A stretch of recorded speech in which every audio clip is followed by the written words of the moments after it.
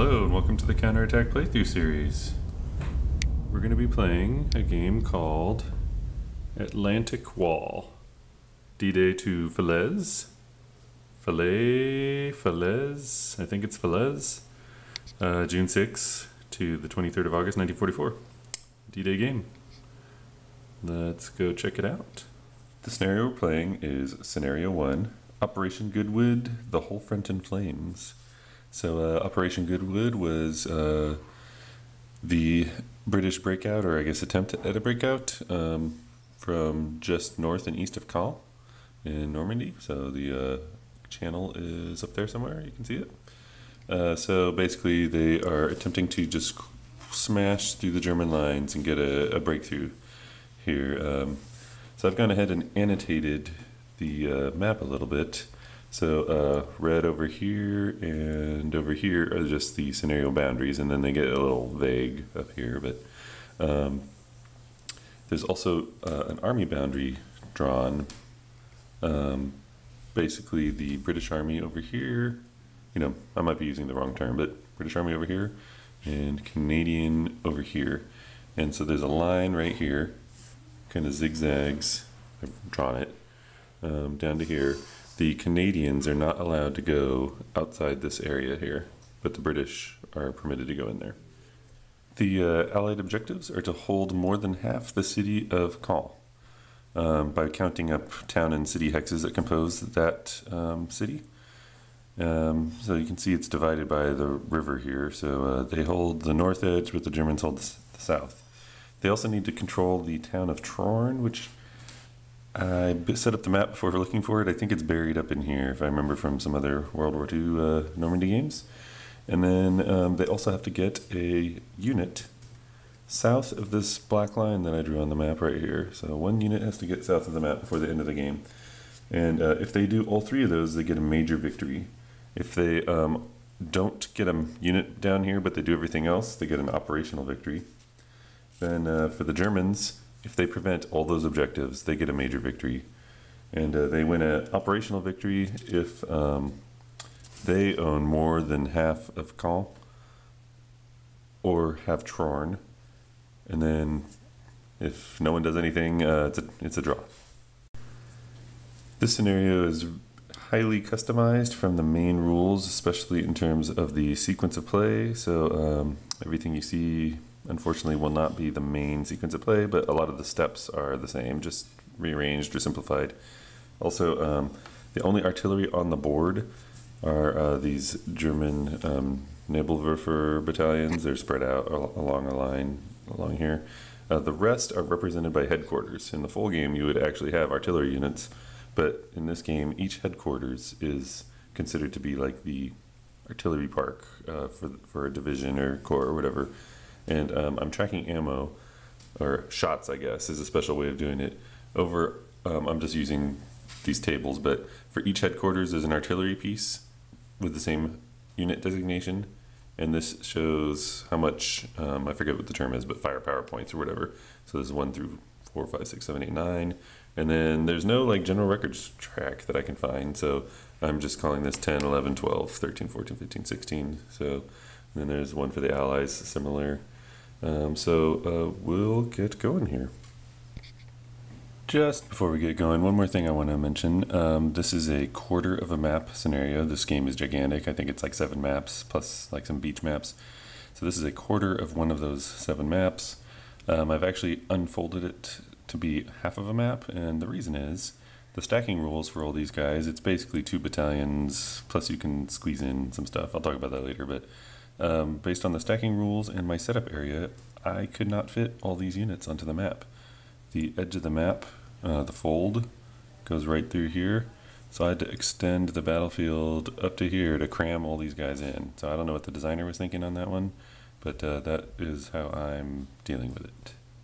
So let's get started. It's the morning of July 18th, 1944, and before the offensive starts, the British are launching a massive carpet bombing using strategic bombers in a tactical role. And so they're going to bomb basically a box from this location down to this location, over to here, here, and then up to here, so this box. So we're going to roll for every hex that contains Germans and see what happens to them. So we'll start with the upper right hand corner of the box. The scenario indicates how to do this, but I'll go ahead and show a little bit here what's going on. So this is a field work level 2. This is a infantry battalion that is taking a step loss as a band there. So it has 2 steps. That's what those 2 pips are. It has 2 steps. Each battalion has 3 steps in general. This one also is on its reduced side, so 2 steps, but by having this stacked underneath it, that indicates it's taken an additional step loss. So there's 3 steps here, and they're in a forest. So for each of these carpet bombing attacks, there's a little chart. And so basically I'm going to roll a die and subtract 1 if there's 2 or less steps. Well, not true. If there's a pure armored fighting vehicle in the hex, nope. If there's a entrenchment level 2, which there is, it's kind of field work, so that'll be a -1 to the die roll. And then we'll go ahead and check that table. So like this guy, for example, rolled a 6, -1 is 5. So it's going to take 1 AS and 2 step losses. So an AS is an artillery shift. And you use that in artillery, you know, when you're fighting with artillery battles. But they're modeling this carpet bombing attack with artillery shifts. So basically we're going to throw an artillery shift onto this stack, but also the rules for this carpet bombing attack say you automatically get 1 even if nothing happened. And so these will have certain effects. Any unit that has 2 artillery chef markers, besides having some battle effects, basically they can't stop the enemy from moving. You know, we'll go into all this stuff, but their movement allowances are halved. And they'll also affect battle. So, and then these are sort of like the effects of the shock of the attack, so they'll slowly wear off. And so I need to take care of 2 step losses here. So first I could decide to let this this fortification field work absorb 1 of the hits. So these guys are going to just be blasted anyway, so maybe it just doesn't matter. I don't know this game enough. Like, is this significant enough to keep around, even though there would be only like 1 guy left? Because there's 3 steps here. I'm inclined to have this absorb 1 step. Then this guy will be reduced, and then one of these guys has to take the last hit, so he'll take it. So we got this. That was just devastating there. And these artillery shifts will affect ground combat. I'm using blue here per the instructions. Normally it would be red since these are on German units, but the blue is to indicate that these are special artillery shifts, not from artillery, but instead from the carpet bombing. So we'll try to power through these now. Just kind of go down the column here. So rolling a die, we got a 0. We have 3 steps there. So that's no effect, other than they do get their 1 mandated artillery shift marker. Going down. Let's see, we have a step of Nebelwerfers and a pure AFV 1 step. So there are 2 or less steps, that's -1, and a pure AFV, that's another -1. Rolled a 9, that goes down to 7. 3 step losses and another artillery shift. There's only 2 steps here. So we'll take a step loss from this guy. Dead, I believe so, yes. And then that was 1 step loss. Take a step loss from this guy. Now these units are special. So this is like a company of, what are they? Mark 6Bs, so those are like king tigers, I think. So I flip it over, and there are no step pips on here, and it has a circle around it. That's called a Z unit, which I guess means 0 step. So they survive, even though there were 2 step losses taken. They effectively have like a remnant of some tanks remaining. So they will go ahead and get their artillery shifts. By the way, in the full game, normally I'd be tracking losses because they might be able to be brought back in as replacements, not in this scenario. Okay, next is a single step, so that's -1. Got a 9. It's a artillery shift plus 3 step losses destroyed. Okay, so this is pretty devastating for the Germans. We'll start at the top field work there. Got a 9, it's -1 for the field work. How many steps do we have here? 1, 2, 3. So we rolled an 8. Oh, I'm just getting high numbers here. So that's 3 step losses. So we'll go ahead and destroy this guy. That's 1,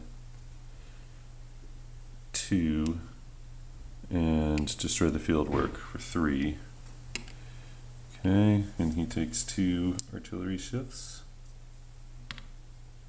We'll clean this up a little bit better later.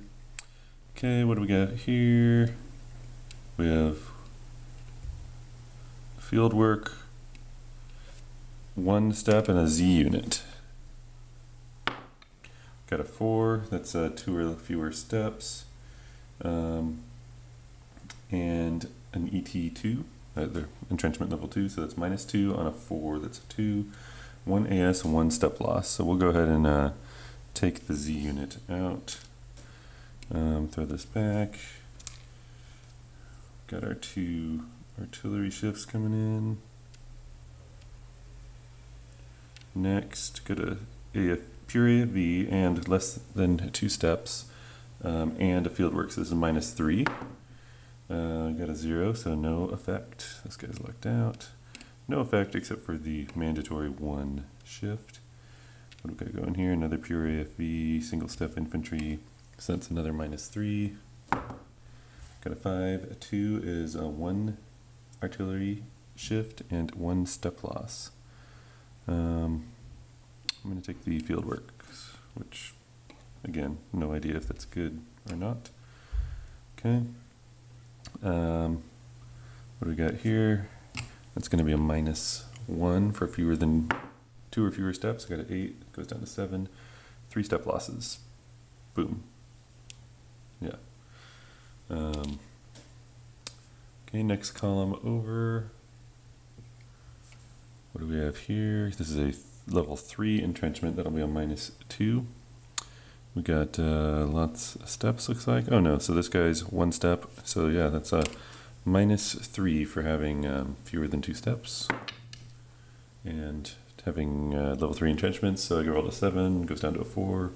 That's 2 step losses and an artillery shift. We'll take this Z unit and well, this guy's gonna die anyway, so field work. Okay, and yeah, this is very effective carpet bombing here. Okay, this is -1 for less than 2 steps. Got a 1, 0, no effect other than the artillery shift. Same deal here. No, I don't go that far down on the row, so now we'll go back to the top of the column here. This guy is 1 step, 2 steps in a field work, -2. 7 is a 5. 2 step losses. We'll take this. We'll, you know, I'll leave the anti-tank just for fun, just to see what happens when the inevitable assault comes. 2 artillery shifts. So field work, less than 2, or 2 or less, I mean. So that's it's -2, 1 step loss. We'll go ahead and take this infantry out. Do I want that? No, I'll take the field work. 2 shifts. Okay, come down the column.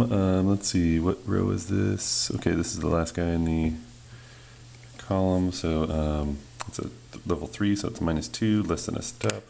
So it's -3 total. Roll to 0, doesn't matter.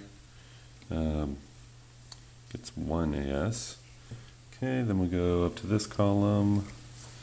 -1 for the field work. Pure AFV -1. Less than 2 steps -1, so it's a -3. Got a 2, goes down to 0, nothing. Just take a little bit of artillery or carpet bombing shock. It's the last guy in the row.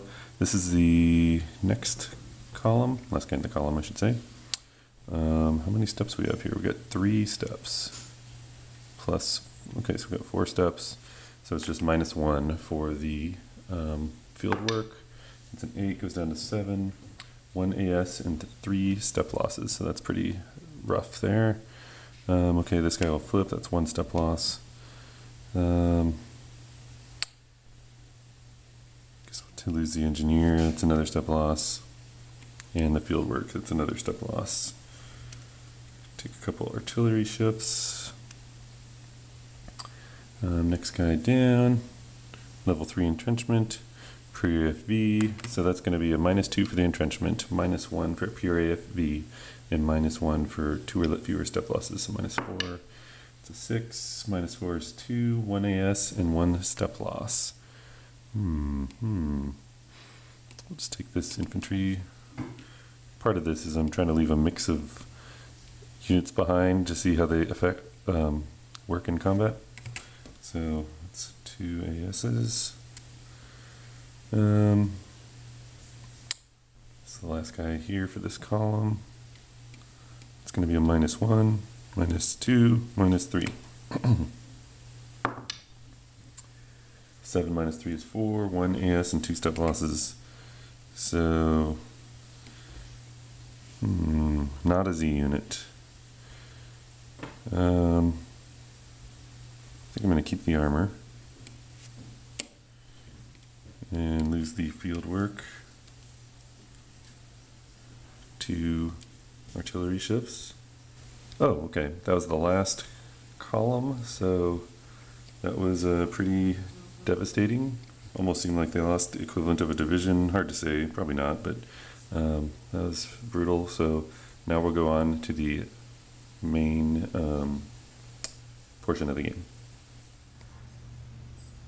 So as I said before, the sequence of play is massively altered and all the rules have been changed quite a bit. You know, the basic building blocks of the rules are the same, just how you stream them together is different for this scenario and actually the first 3 scenarios.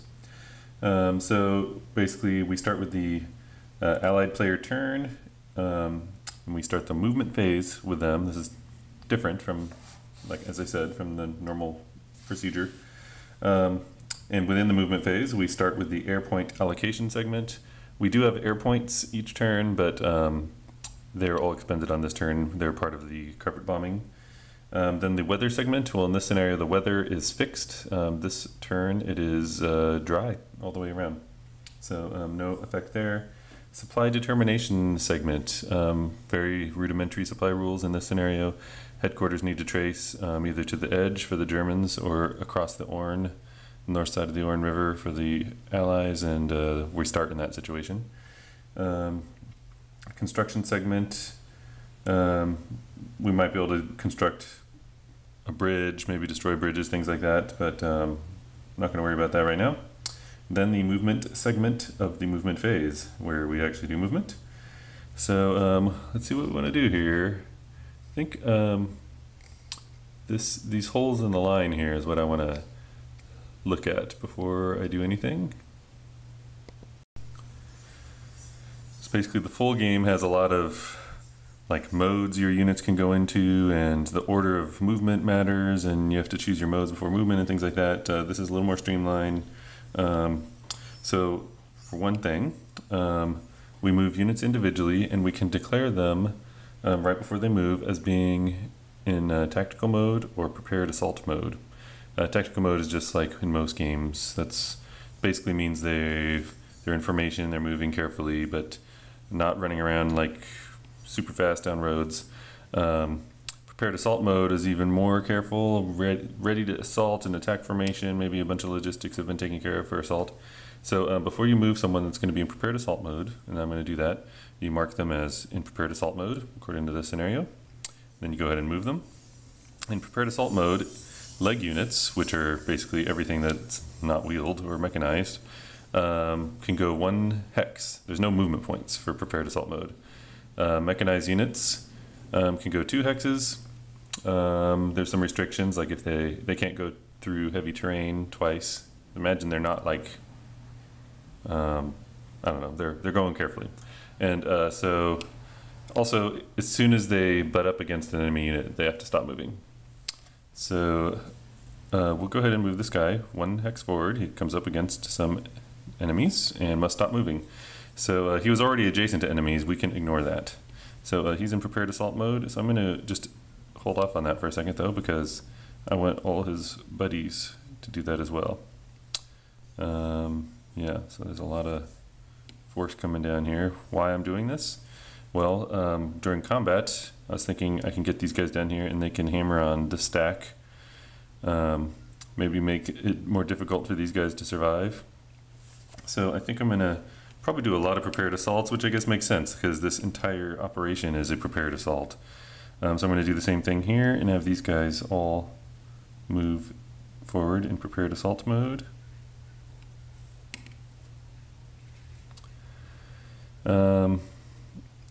These guys here, well, prepared assault mode gives you a bit of an advantage. You forego a lot of movement.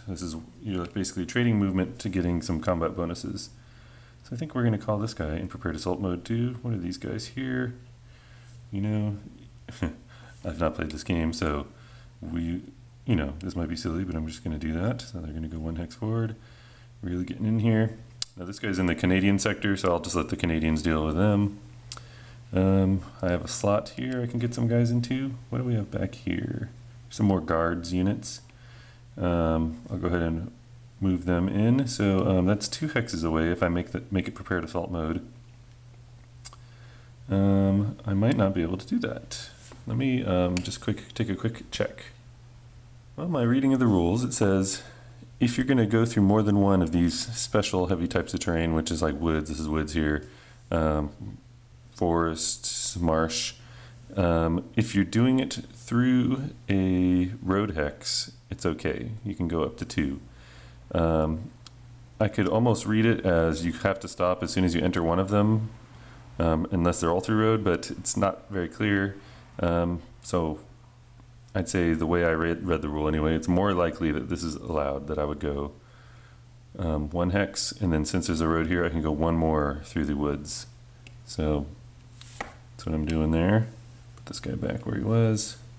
And they were in prepared assault mode. And then these guys here, I'm not going to move them, but as part of the movement phase, I'm going to throw them into prepared assault mode. Okay, then on the Canadian front, let's see, we need to get across and start capturing the other side of Caen. So I think we're going to do some more prepared assaults. So by the way, I think I mentioned it, but there's a couple ways to move, and in this scenario a lot of them are removed. But there's tactical movement, which is basically your units are not using roads and they're fanned out in a formation. You know, if you're going down a road, they might be on either side of the road, moving through the terrain. And then there's road movement, which is you're more on the road. And there's certain restrictions of what you can do in both of those. And prepared assault movement, if you read through the rules, you're pretty much using tactical movement just for an assault. And the reason I say that is because you cannot move into any terrain that you'd be prohibited from moving into in tactical movement, using tactical movement when doing prepared assault movement. So I'm going to issue a prepared assault orders to this stack of armored units. they're going to cross this bridge, which is totally legit as far as I understand. By the way, this game's really complex, so if you spot errors, please post corrections for me on YouTube and Board Game Geek, so that when I make follow-on videos, I can try to correct them. Okay, and then this guy here, he'll go ahead and make a prepared assault as well to join his buddies. Just move in right here. He's staying across the river though. And you know, this guy stopped here because he came up against enemy units. Be nice if he could have gone there. Infantry unit, they'd be nice to try to cross the rivers. I should have placed my engineers better. I had free reign for the allied setup in terms of individual units. And I had some engineers, but engineers can ferry units across a major river, which is what the Orne River here is considered. They can't, so, but prepared assault does give bonuses to combat, so I'm just going to declare these guys are using prepared assaults. We'll just assault across that river. I just want to try to obliterate as much as I can, even at heavy losses, while half the board is suffering from that carpet bombing attack. So what's going on here? This seems to be somewhat strong compared to other areas. We've got 3 steps of infantry. Do I want to attack there? I think we're going to leave that guy, and these guys will just hang. But I'm running out of prepared assault markers, but I think this guy is going to do a prepared assault, and he's going to combine with both of those stacks there. Alright, well I punched and clipped some more prepared assault markers, so we're good there. Okay, so how about movement that's not related to prepared assaults? Well, I can just do like plain old tactical movement. So moving units up, you know, the front line is pretty full right now, but I can try to move units up like this, you know, up against the main combatants. But also there's a few other things I can do according to this scenario. So the rules are a little more restrictive in what you do, but you can, in this scenario, I can mark mechanized units as in exploitation mode. Now, the main rules talk about like an entire formation, which might be like a, or subformation, I think, of whatever, a division or maybe a regiment. I'm not entirely sure.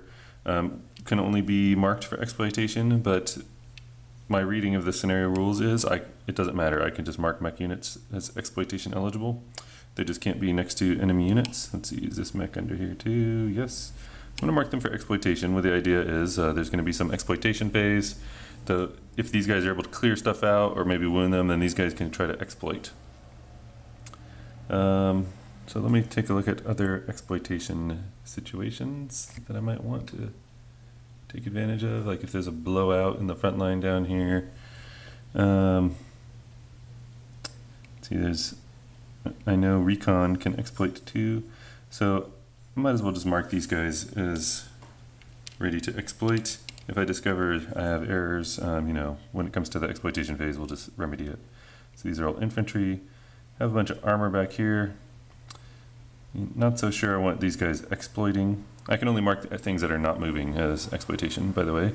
You know, I'll just leave these guys that are way stuck back in the back for as not exploiting. Also, besides mechanized units that didn't move, infantry units that did not move can have a special status designated. And I'm just going to try it and see how it goes. So this stack of infantry I'm going to declare as being in the combat reserve. And I'm just making all the arrows point there, but I believe that means like they can loan their troops to troops that are actually engaged in battle, you know, elsewhere. For example, these guys, to give them a little bit of a bonus. So we'll see if I'm doing that correctly. I think you have to be within 2 hexes of a battle hex, something like that. I'm not entirely sure from memory. So I'm just going to throw these down and then we'll see how it goes.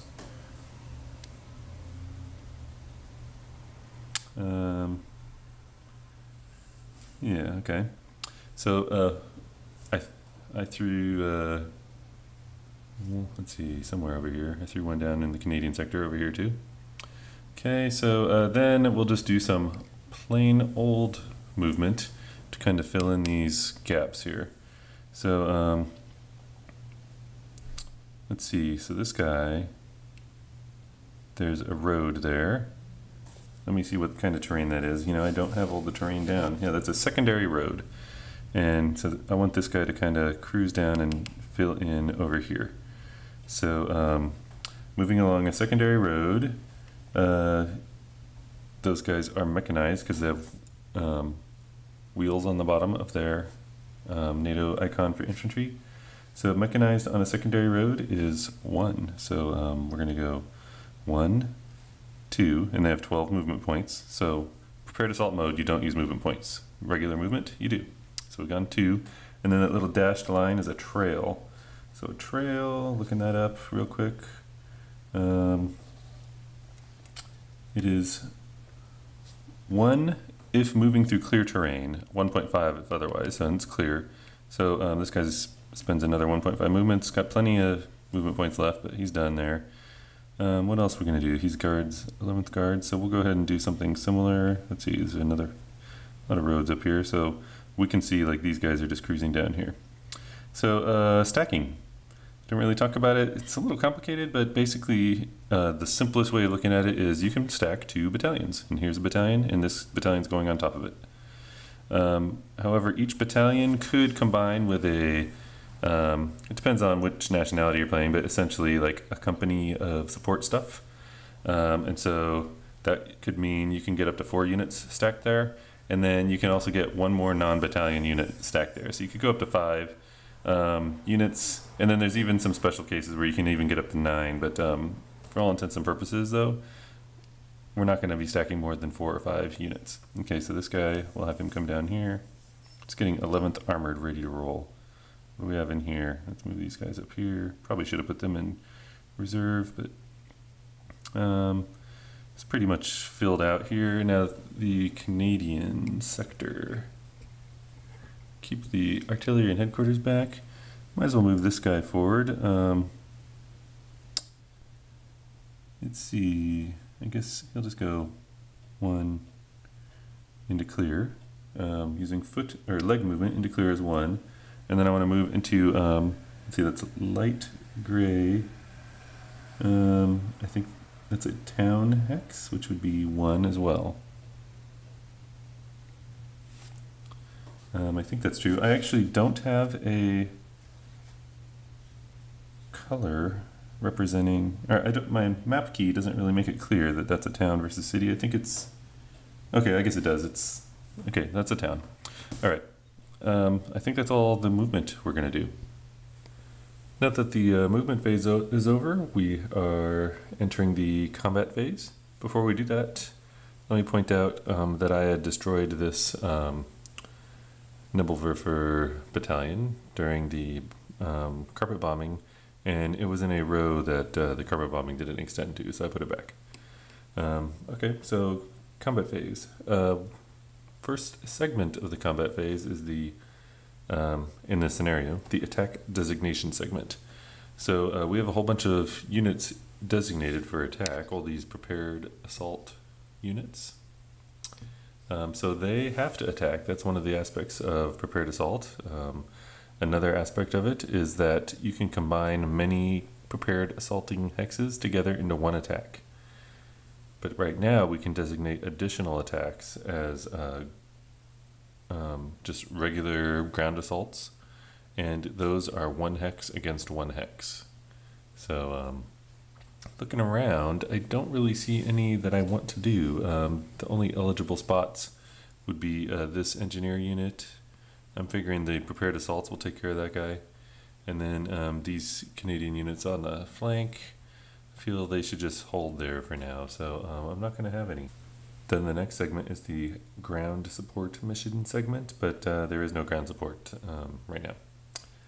So then we move into the German Defensive Fire Support Mission segment. That's a long name, but basically the Germans can use their artillery to try to, you know, bleed the attackers before they get going. And I don't know how powerful the fire support missions are going to be, but so we'll see how it goes on the first one. But I think we're going to target these Canadian armored units that cross the bridge into the southern reaches of Caen. They're ready. They can probably do some mayhem there, so we want to try to harm them a bit. So first thing we need to decide, do we have an observing unit for that target? Well, here's a unit from the 272, and we want to use the 272's artillery, which would be symbolized by their headquarters down there, right here, so the artillery park.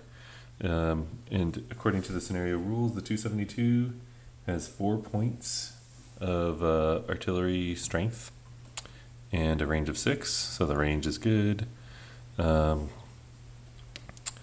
Also, the rules for the Nebelwerfer battalions. Let's see, we got one, there's a whole row of them down here. These are rocket artillery. One of them is in range. So we can see this superscript on their barrage strength is 4. 1, 2, 3, 4, so that can reach. The others cannot reach, they all have 3s. But they are permitted to contribute to a barrage. So I think we're going to say the entire strength of the 272's artillery plus this one Nebelwerfer are going to contribute to a fire support mission on this target using this guy as an observer. So what I need to check is the target observed? The observation rules pretty complex. There's a lot to them, but in this case it's fairly simple. You have a observation range of 1, 2, or 3 hexes. 1 if is the default, and by observation range, like you would trace a line of sight, for example, from the observer center hex to the center hex of the target. You can see 1 hex by default, 2 hexes if you're in a city or town, I believe. I guess you're in the buildings. And then 3 hexes if you're on a vantage point. And vantage points are indicated by these red triangles. So there's one there. Must be a hill or whatever, some kind of known, church spire or something like that. And then the kind of terrain of the target of observation that it's in may make it not observable. Now the rules say that any unit in prepared assault mode can always see its target, and the target can always see it. So we're clear here since this guy's there. So this guy is observed. The target is observed. Then we total up the fire support mission points. So for the Nebelwerfer, that is 3 here. For the artillery park of the 272nd Division, it's per scenario rules, which I believe I said was 4. Let me just double check that. Yeah, 4 points, so that's 7 points. Now the scenario has special rules for the size of a mission, whereas the campaign or the full set of rules has different settings. But basically, we want to make sure we aren't allocating too many points to a mission, and in this case 7 falls below the threshold of all things I would need to check, so we'll worry about that later. We then calculate the number of volleys we're going to fire. Well, that's basically the number of fire support mission points divided by 8, so we're less than 8, so it's just going to be 1 volley. We then total up the die roll modifiers. It's based on terrain and the kind of units and other things like that. Looking at this chart, it's all complex, so I don't want to go into too many details, but the deciding factor here is these are pure armored fighting vehicle formations. So that limits it to, there's a bunch of categories like A through E in the die roll modifiers, and you would pick possibly 1 modifier from each of those sections. But in a pure AFV situation, you ignore everything and it's just a -3. So we're going to have a -3 die roll modifier. Then we go ahead and roll. I'm going to go ahead and show the fire support resolution table. Okay, so I'm going to roll a die. It's a 0. This game zeros are zeros and not 10s. So it's a 0. We add our fire support strength to it, so that was 7. So 0 plus 7 is 7. Then we subtract 3 for our die roll modifier, so that goes off the chart. So the result is nothing. So that was a waste of a barrage. Now I need to accommodate what happened here, so we'll go ahead and so the rules state for the Nebelwerfers that we're going to mark them with an ammo depleted marker to indicate that they've fired. And they can't fire again until the morning turn, the next morning turn, which is several turns away. So there's still more Nebelwerfers down here, but this guy is not going to be firing again for a while. And then the 272 artillery fired their full strength. So we come over to this chart here and just make sure we get that accommodated. I updated the fire point values for first and second corps. According to the rules of the scenario, they have 0 on the first turn. So 272 goes down to 0 as well. Okay, and that's the first fire support attack. Okay, for the next attack, kind of skimmed around and tried to find another headquarters. So there's the 16th Luftwaffe. They have a range of 6, just like the 272. And I need to find an observer within the same formation. And I think there's one up here somewhere. Let's see. Yep, there's a 272, or sorry, a 16th Luftwaffe unit that can do observation. Range is 6, so 1, 2, 3, 4.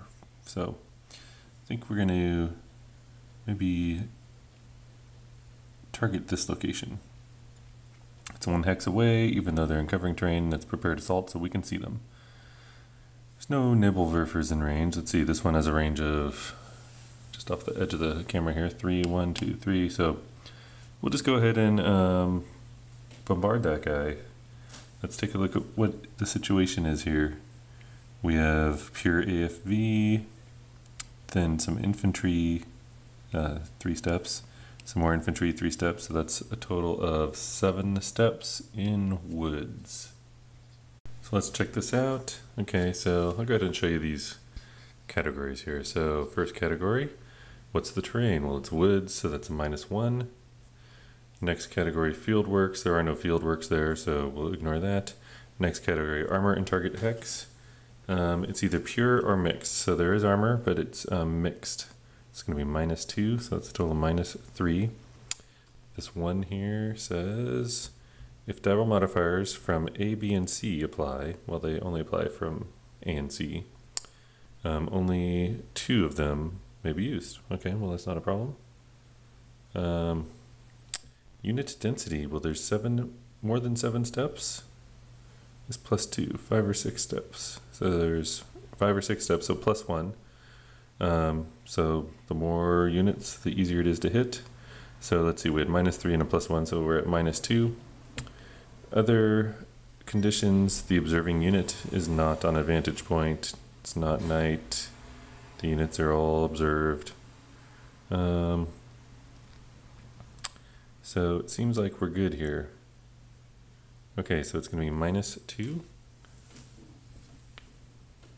Sorry for the shakiness there. I rolled a 1. That's not going to work out so hot.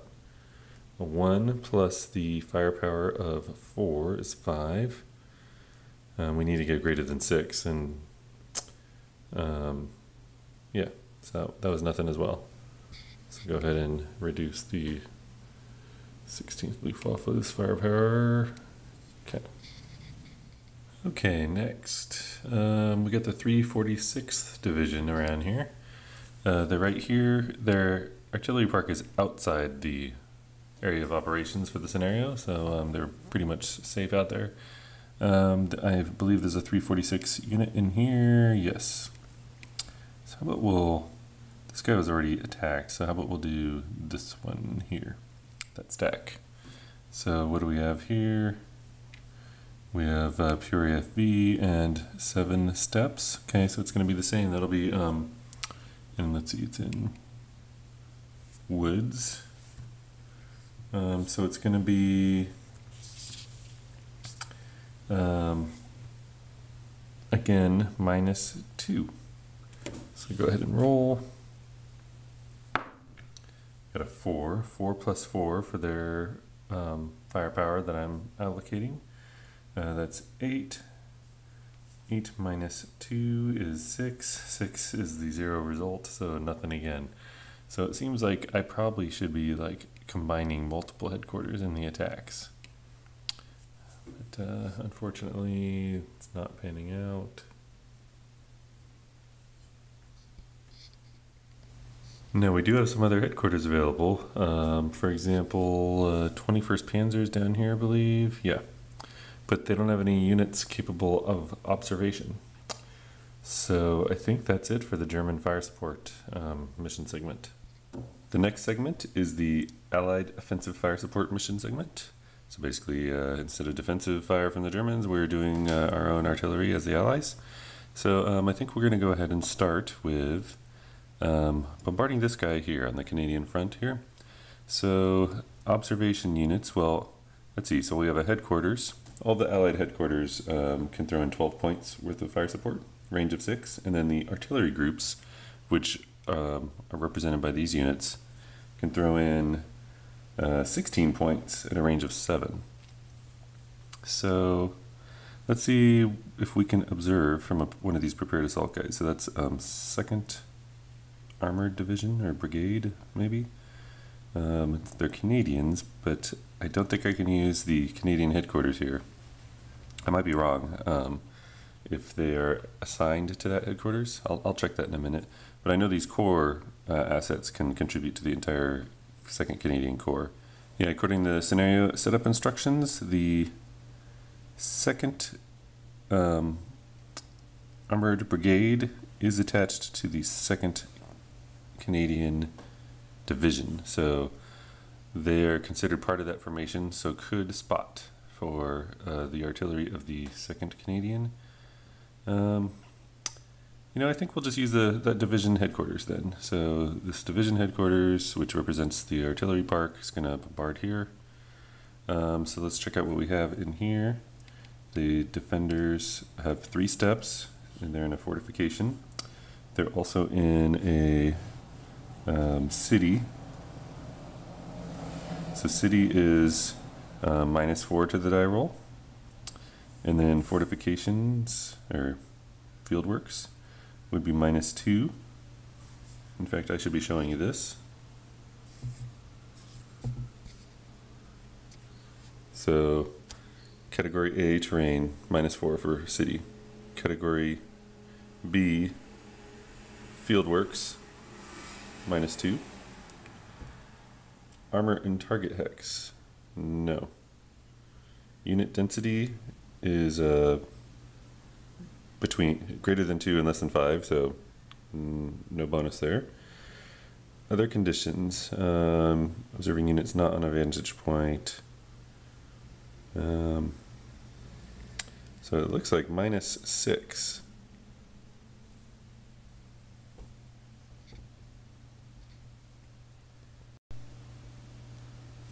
So we're going to use all 12 firepower from the Canadian 2nd. So I just brought them down to 0. So that's 2 volleys. So I may have mentioned this before, but you divide the total firepower by 8. That's how many volleys you have. So that's 1 volley and some change. And so the final, that you actually round up. So it's 2 volleys.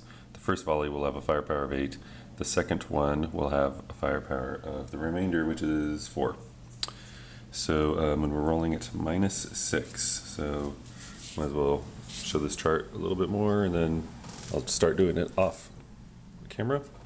So roll to 1. Well, that ain't very good. So that's 9 because the firepower of 8. Then -6 for the city and fortification, so that's a 3. 3 is less than 6. Nothing. Okay, so then the next volley, this is with 4 firepower. Got a 3. I'm just rolling low on these.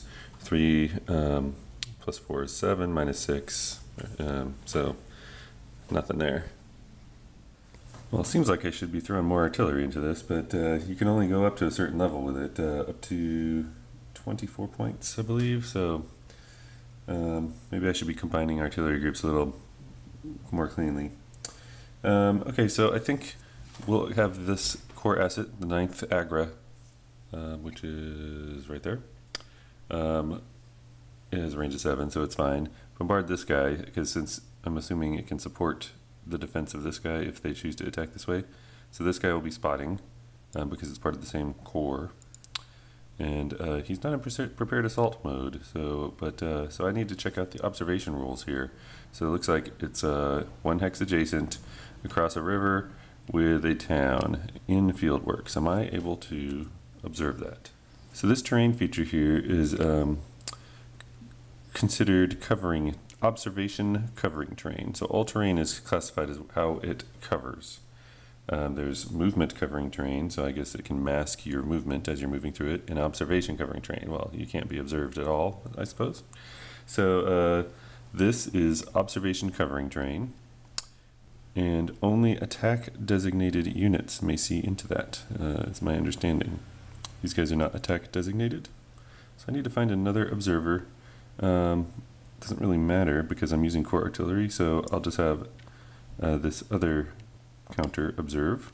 There are rules for how many observations you can make per counter. I'm pretty sure each battalion can do at least 2, but I'll just go ahead and do the other battalion, so they will observe for that.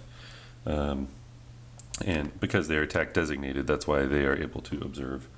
So let's see, we're going to throw all 16 points of that agra in. Let's see, that's agra 9, so I'm going to drop its firepower points down. It's throwing 16 in, that's 2 volleys of 8. Let's take another look here. So we have 2 steps in a town in a fortification in our field work. So what do we got going on here? Town -3. Entrenchment level 2 is brings it up to -5. There's no AFVs. It's 2 steps, so that's another -1 since it's not a dense environment, so that's -6. Okay. Let's go ahead and roll here. 7, finally a high roll. So it's 7 plus the 8 for our first volley, which is 15. Then -6, which is 9. That is 1 hit. Now I don't know if you take hits first per volley or you add them all up at the end, so let me check that out. Yeah, we do both volleys and then add it up. So let's come back over here. So second volley, got a 9. 9 plus 8 is 17, -6 is 11, so that's AS1. I think that's an artillery shift with 1 step loss. So yeah, it is. So that is 2 step losses and 1 artillery shift. Well, we'll go ahead and, well, actually, I should check. There's some rules for these step losses. I better check this out. Okay, so no matter what, we're taking an artillery shift. Note this is a red artillery shift. That is the color you use for the Germans. All these blue ones over here were special to denote that they're not artillery shifts per se, but carpet bombing. So they take an artillery shift, which, you know, when ground combat starts, you'll see what those do. But they also have to take 2 hits, and for the first hit, you have to choose if it's going to be a loss or a retreat. If it's a retreat, everyone in the stack must retreat, and they take an additional artillery shift. And if they retreat adjacent to an enemy unit, they can take another loss, things like that. But I think I want to try to just keep the allies bottled up as much as possible, especially since this is in call. So I'm going to take the first hit against the fortification. Okay.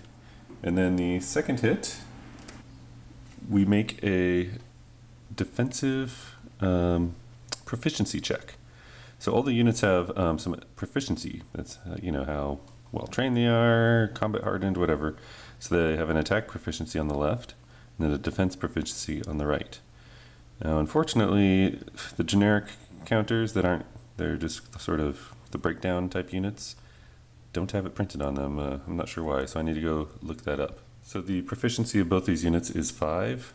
We use the lowest proficiency rating, which they're the same, so it's a 5. I need to roll less than a 5. I rolled a 1. So that means they were tenacious enough to stay in their hex. So I should have read had a little more detail how to do this, because if they had retreated, they could have reduced a step by their hits by one loss. But they didn't, so instead they tried to tenaciously hold on, which means by passing their check, they get to stay in the hex. If they failed the check, they would have had to retreat anyway and still take a hit. So they're taking a hit, so this is a little silly on my part.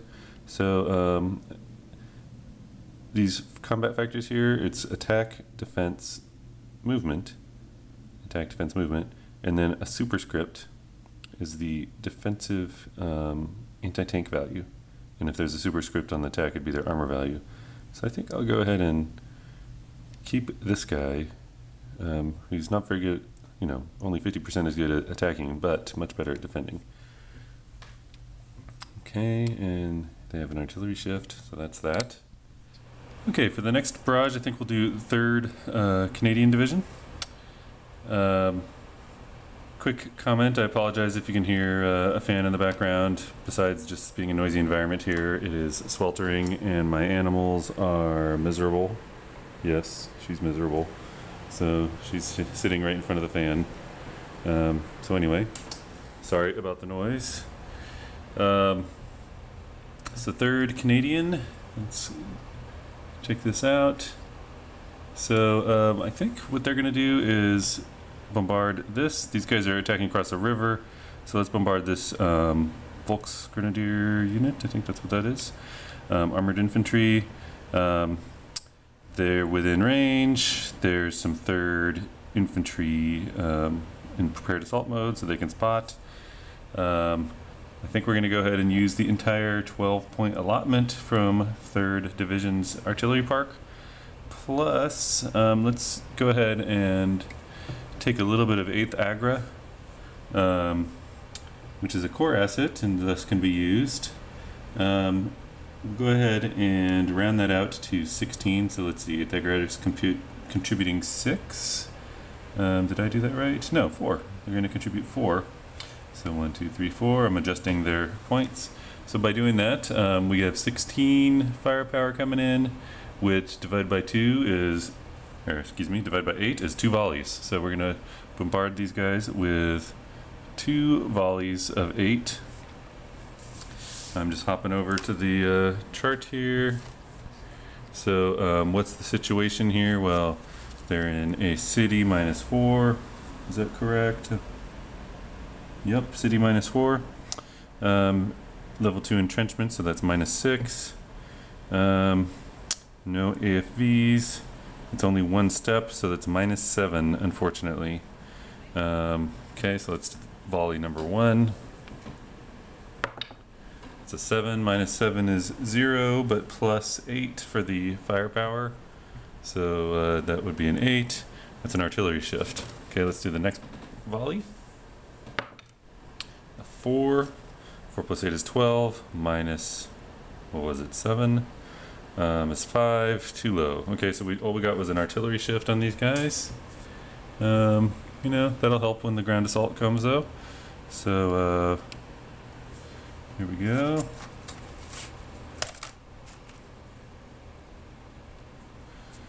Okay. I think we'll use 8 Agras remaining on this stack here. So that's going to be 12. We'll go ahead and spot with these guys. So 3rd Canadian, which is part of the 2nd Canadian Corps, which is this whole region. This is a 2nd Canadian Corps asset. So 8th Aggro goes down to 0. That's 12 firepower. I don't think I have any other headquarters around here that could have helped with that. The rest of my headquarters are British, I believe. So we'll just do a 12 bombardment. Probably should have saved the 16 for this guy. But 12 bombardment. We got 3 steps. So there'll be no pro or negative for the unit density. Sorry here, what are we trying to see here?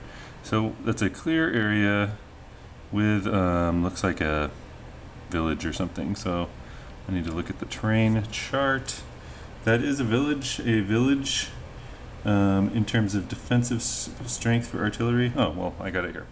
So, village is -2, so this isn't going to be as bad. -2 for the level 2 entrenchment, though. It's going to be -4 total. We're going to have 2 volleys. One is only at 4 strength, though. So let's go volley number 1. That's a 6. So 6 plus 8 is 14. 14 minus 4 is 10. 1 hit, okay, and then we'll do the 4 strength volley. It's a 4. 4 plus 4 is 8. 8 minus 4 is too low. So we did 1 hit. So the defender gets to choose. Is that hit going to be a retreat or a normal hit? Now, for these guys, I'm inclined to just take the hit and be done with it. They are going to... No. I was going to say they're going to take an artillery shift, but that's actually not true. So they're just taking a hit. You may recall we did a proficiency check on the earlier. That's only when absorbing the second hit from a series of hits. Well, we only have 1 hit, so with 1 hit, you just take the hit. So we'll go ahead and I guess flip this guy here. Ooh, that's a big loss, but that's okay. We got several steps here. Okay, that's that. I think we'll go over to the other flank and start processing 1st and 8th British Corps artillery barrages. So,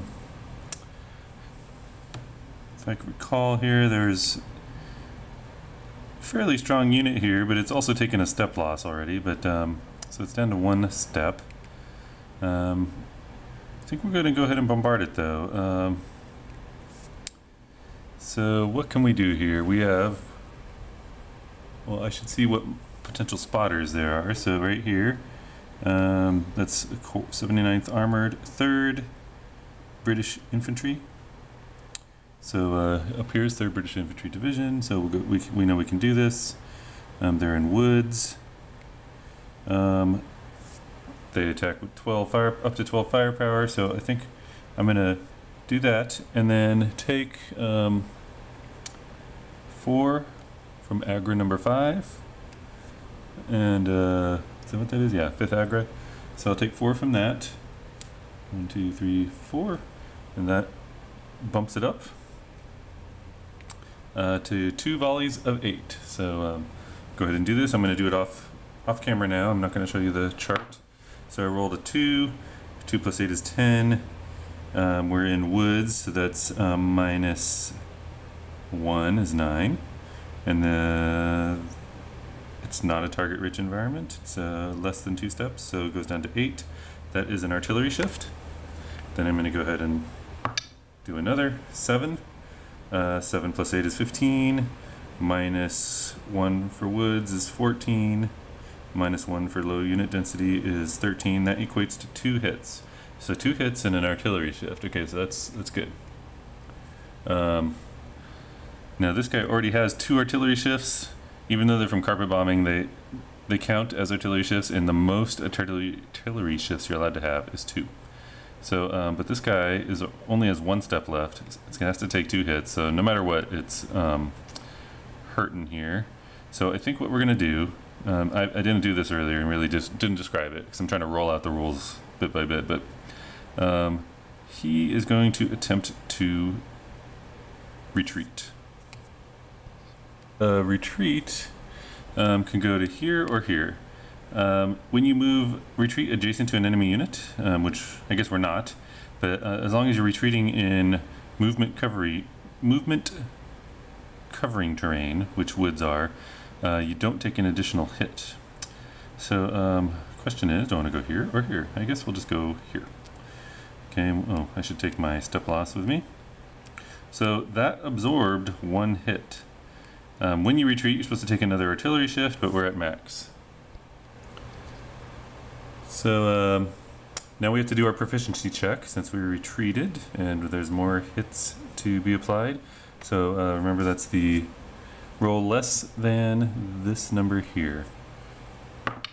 So we got a 9, so it failed the proficiency check, which means we can't cancel out a hit by retreating. So we have to take the hit. Now, we're only one step, so if I took it as a step loss, I would die, but I didn't mention this earlier, that instead of a step loss, you may take a fatigue. There's several levels of fatigue, and basically the more fatigued you are, the worse you are. So, you know, if this guy's gonna die, I might as well just fatigue it. At least it's a little roadblock there. Now, before I finish this off, though, I'm just checking the rules to make sure I got everything. You know, there's a lot of rules to this. You must always take one real hit before you can start taking fatigue. So we're gonna take our one real hit and die. So at least you learned about fatigue. That guy's dead. Now, since the fire mission cleared out this hex, any attack designated units next to the hex may advance. You can't like keep attacking and advancing, so you can only advance once. So I think this entire stack is going to move up. So this is movement covering terrain here. So if I wanted, I could also revert to tactical mode and remove prepared assault mode. The reason you might want to do that is if you advanced next to an enemy where the combat odds are no longer good,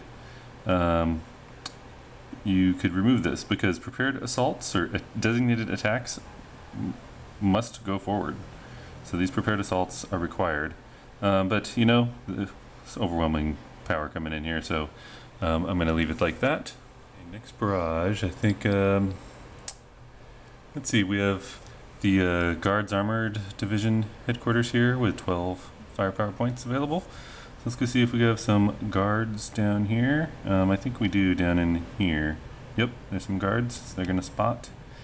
Might as well just bombard this guy with all, well, what do we have here?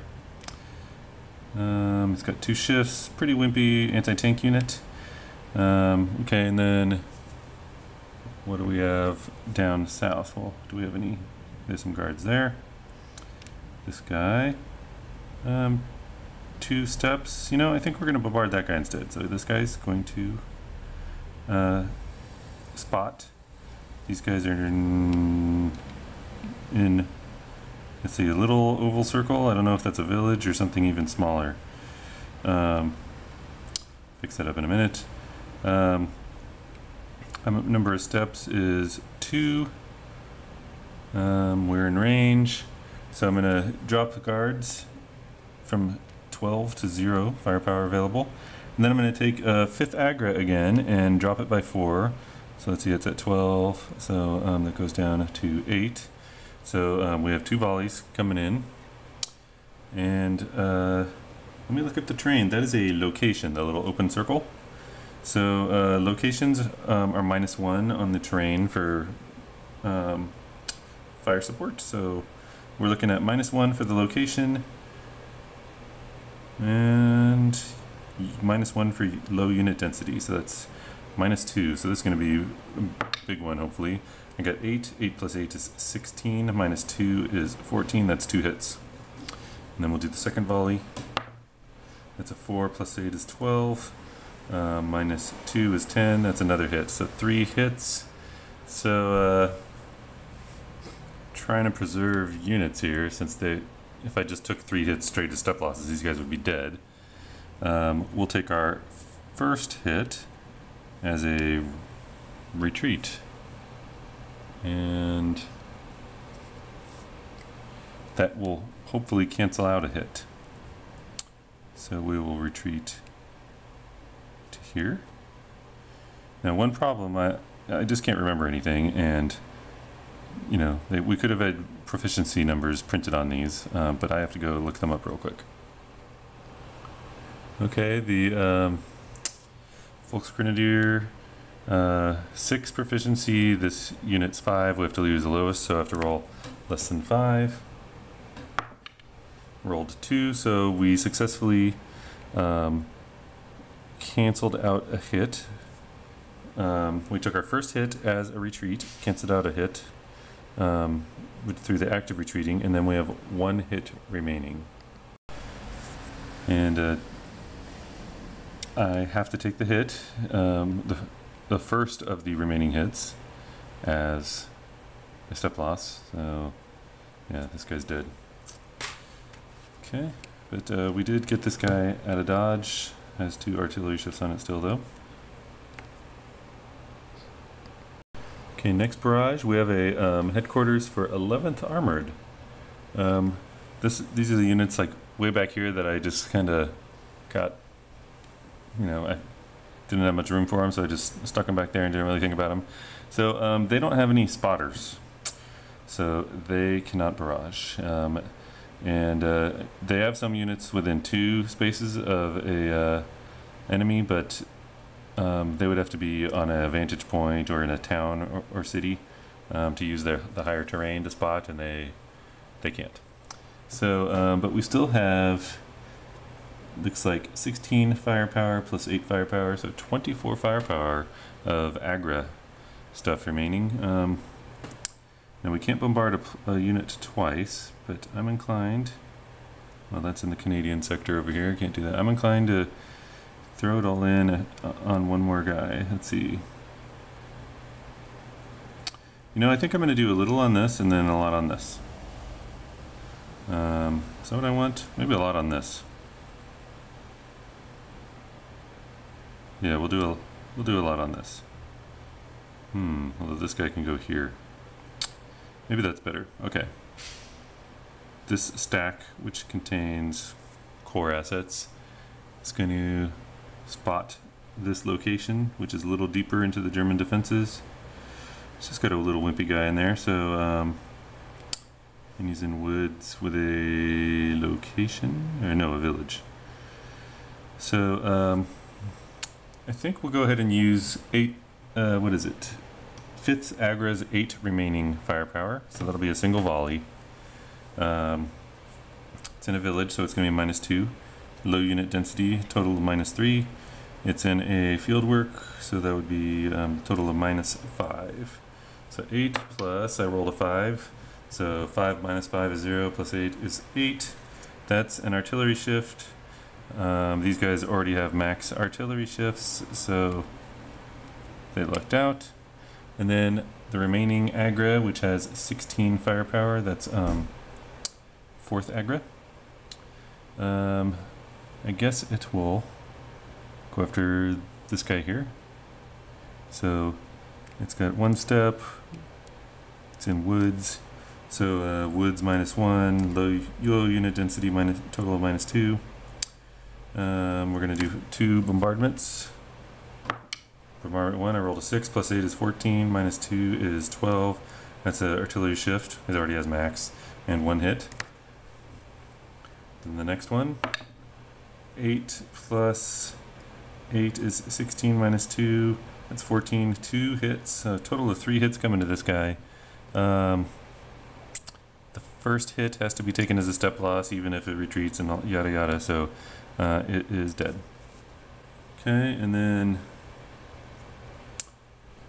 units, attack designated, we're adjacent to it, may advance, so we'll go ahead and let these guys advance. Okay, now they're adjacent to these guys. By the way, when you advance, you can't spot. I believe that's correct. So go ahead and clean this up. So all the artillery bombardments are done. Okay, now it's the attacker adjustment segment. So this is where attack designated units can attempt to cancel their attack orders. It's basically a proficiency check using the lowest proficiency unit in the stack. It's also automatically canceled if you're not adjacent to enemy units. So this guy, for example, that stack's attack designation is removed. Looks like everyone else that is attack designated is adjacent to an enemy unit. I could attempt to remove some attack designations, but I want to try to make some headway. So I'm not going to do that. The only one I might remove, and it's just because I do not recall the rules, is this guy over here. Are these guys going to all contribute to defending against him? Perhaps. So that might be the only one I might try, but I'm not going to. Next is the ground assault segment. This is where finally we get to ground combat. I think we're gonna go with this spot first. You pick a hex designated as the defending hex. I'm gonna do maybe we'll do this one actually. Have the Canadians attack here just to see what happens. Remember there's an army boundary here, so I want the Canadians to take care of business over here. Let's take a look at what's in this hex. It's got 2 artillery shifts. Well, I'll try to remember that and just move these out of the way.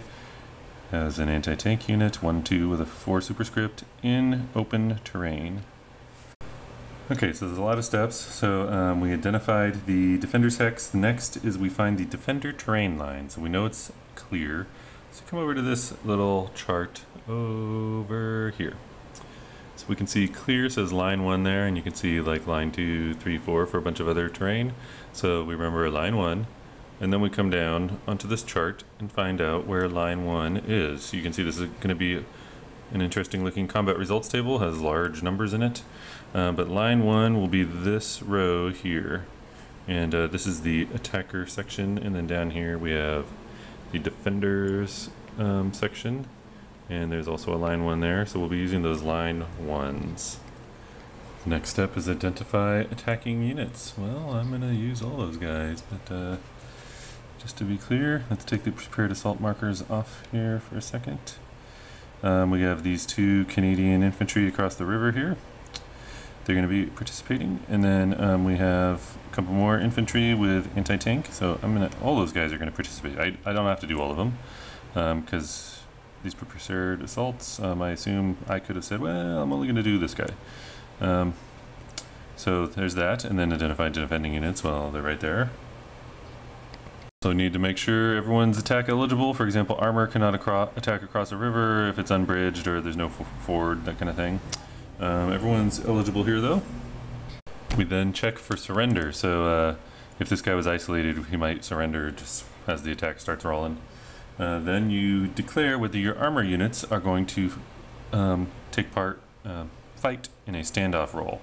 So I guess they're not spearheading the attack, they're like laying back and providing support, I suppose. There are no armored units here. Remember that I said there's a superscript for armor on the attack strength, and then there's a superscript for anti-tank strength on the defense. Defense, I suppose, is always standoff, or basically you don't care about standoff status for anti-tank.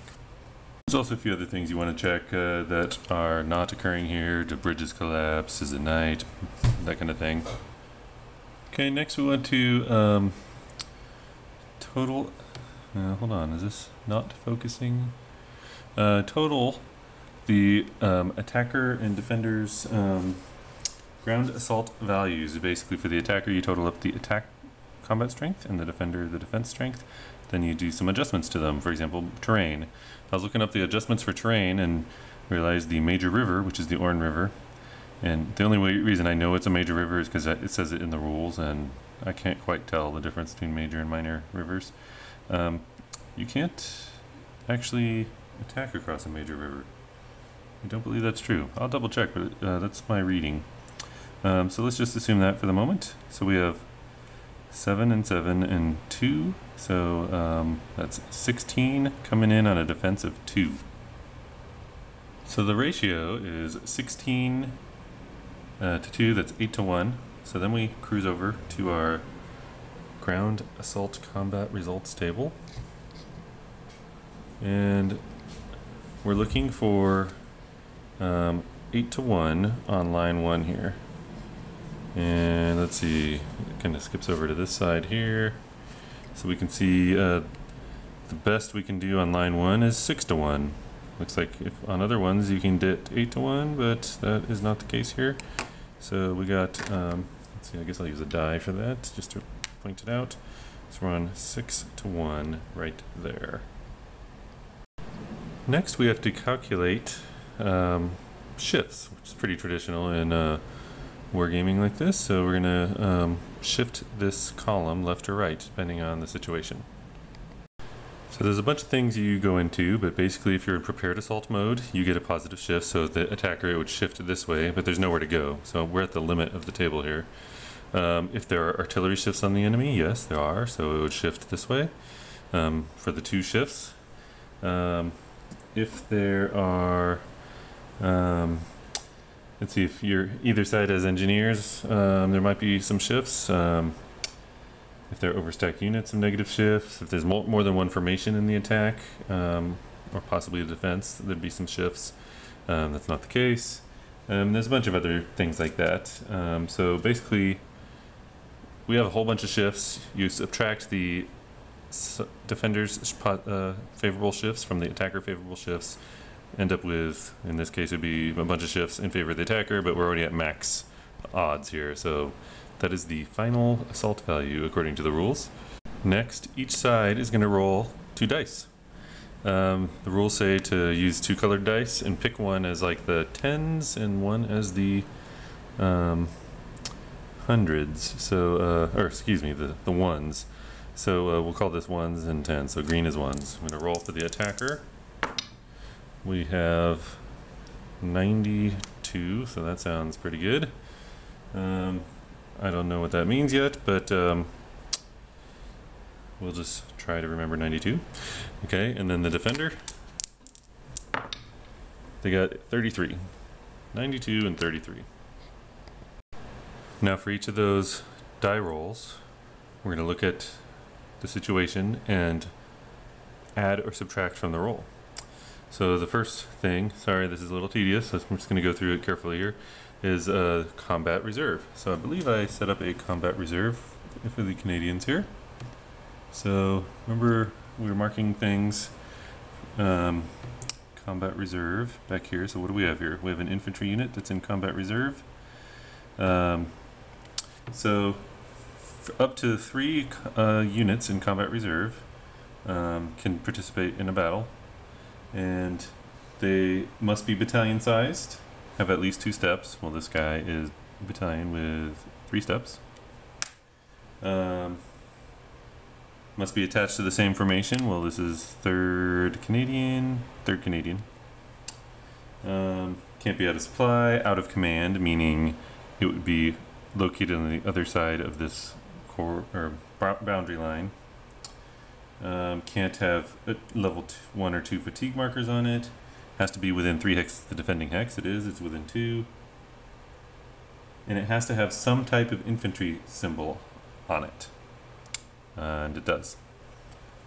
So that gives us 5 bonus points.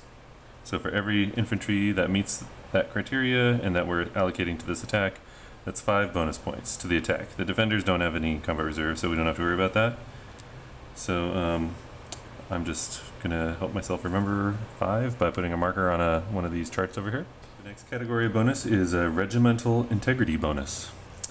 And basically units that are of the same regiment, so there's sort of a nuance to the definition here. Basically, if you meet a certain constraints of more than 1 unit from the same regiment attacking in the battle, you get a bonus. Basically, the regiment must be represented by at least 2 units. You can't use them in more than 1 battle.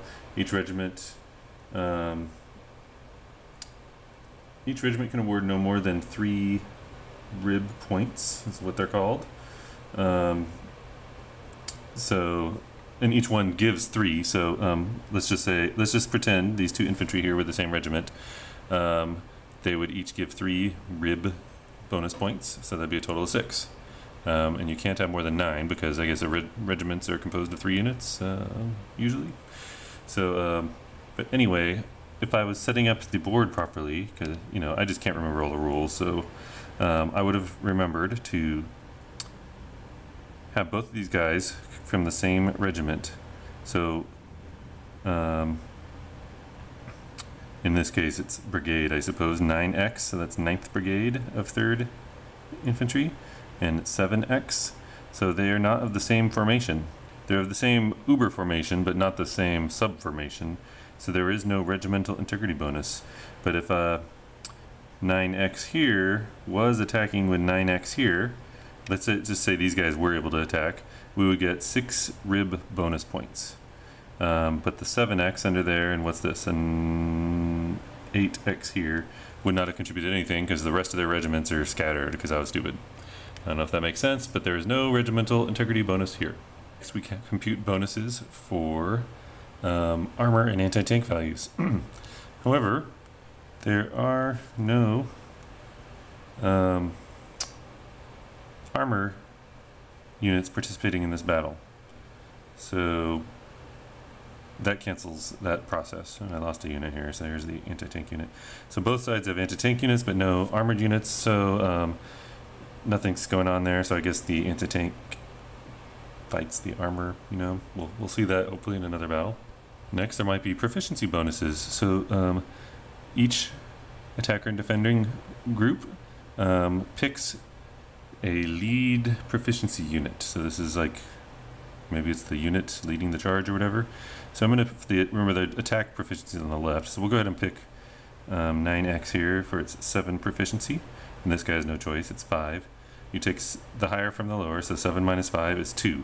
So these guys get a bonus of 2. So we'll add that to the bonus of 5 that we got earlier. The bonuses, so then we adjust the die rolls. So any attacker bonuses, which there are 7, get added to both die rolls, which is interesting. So let's see how this goes. So the 92 for the attacker goes to 99, the 33 for the defender goes to 40. And then same way, any defender bonuses subtract from both die rolls, but there weren't any defender bonuses. Okay, so let's process the results. So we'll look at the attacker section first. So the attacker had, on this column, 99, so greater than or equal to 98 here. Come over to the right-hand side. That's going to be 3 discretionary losses and 3 mandatory losses. And there's a bunch of rules about how to process these, but it doesn't really matter in this situation because there's only one step available to take a loss, and it must take a loss. So this guy's dead. Then we have to process the defenders as well, hits as well. So the defender's result is off the table. So it's not clear to me what you do there. I'm assuming it just means no effect on the attacker. Then the attacker, since the enemy's hex is vacated, can advance.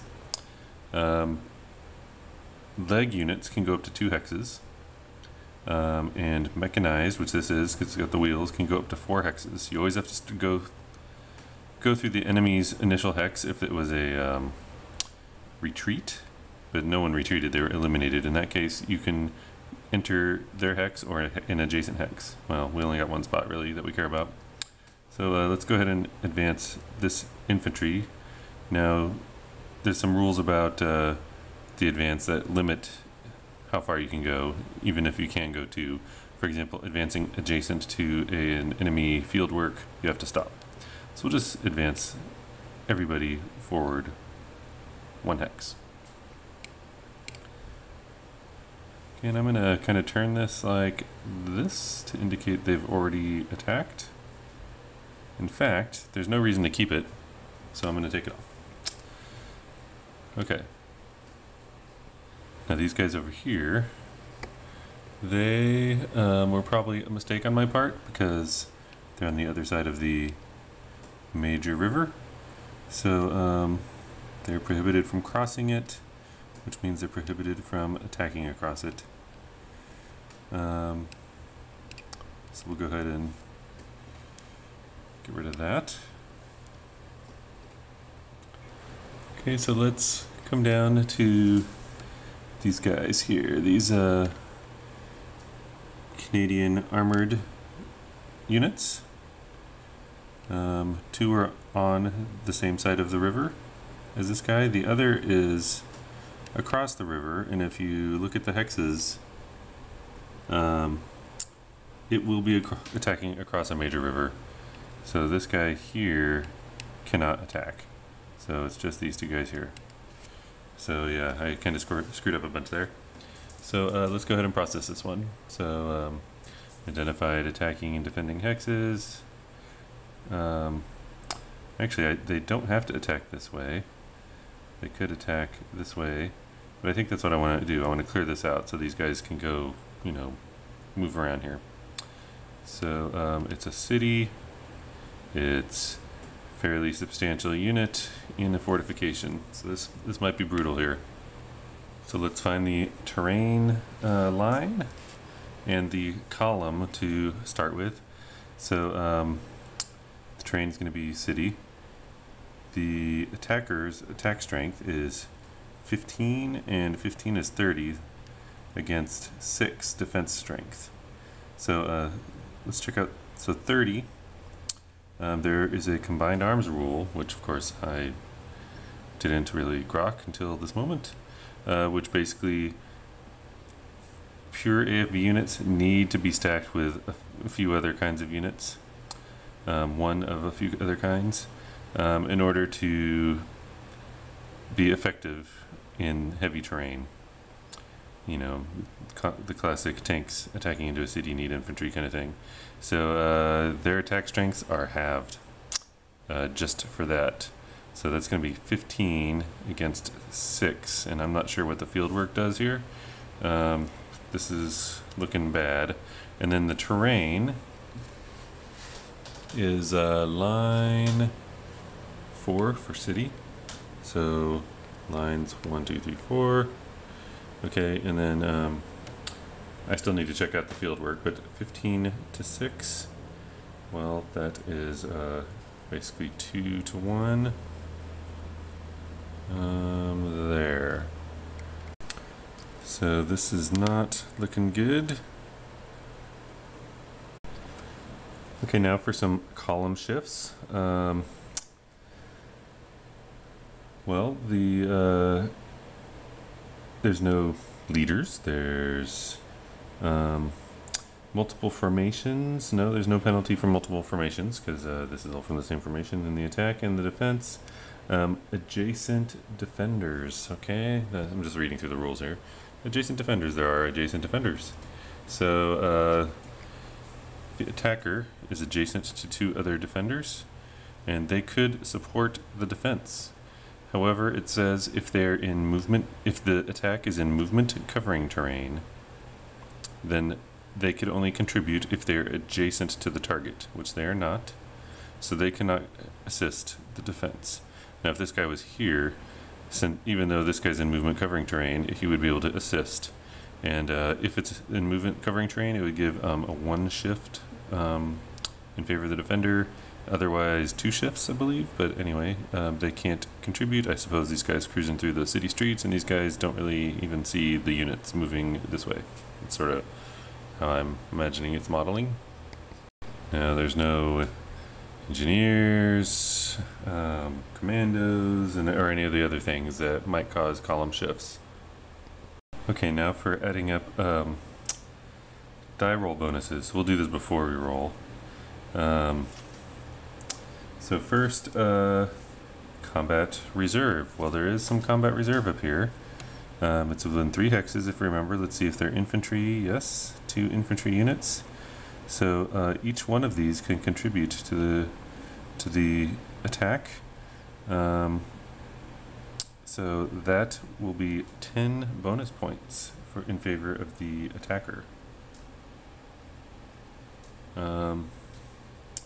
Defender has nothing like that. And then regimental integrity. Well, the attacker, by the way, these have to be from the same formation. It says 2nd Infantry, 2nd Armored Brigade, but this is attached to 2nd Infantry, so it's effectively the same formation. And actually before I move on, let's just remove this combat reserve since it's been used up, and I removed it from the one I used in the other battle as well.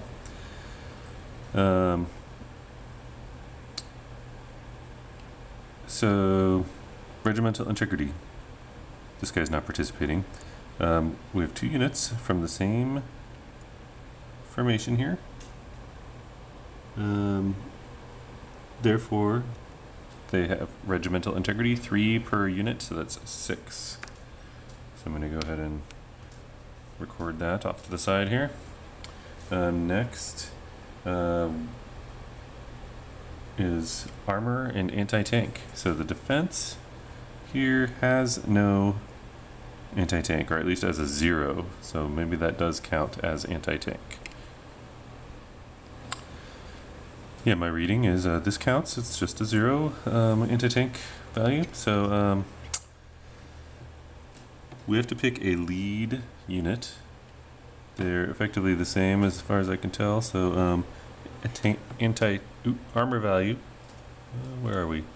Armor value of this guy, the superscript, is 4. So we pick that lead unit, and then we're going to subtract the lead unit, which is here, 0, so that's a total of 4.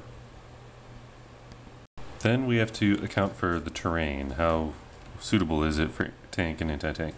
So the entire terrain here is city. There's no choice to make. The defender would make a choice if there's a couple choices. And we also have this field work. So we come over here, and this little chart here, we're in a city, so we have to modify the net armor bonus, which was 4 minus 0, 4, by minus 3. So it's now only 1. Also, in a city, the max it could possibly be is 1, which makes sense. You're fighting in narrow roads. But unfortunately down here, entrenchment level 2, minus 2, goes below 0, so we cannot take an armor bonus. Each armor bonus we could have received would give 10 points to the die roll modifier per bonus.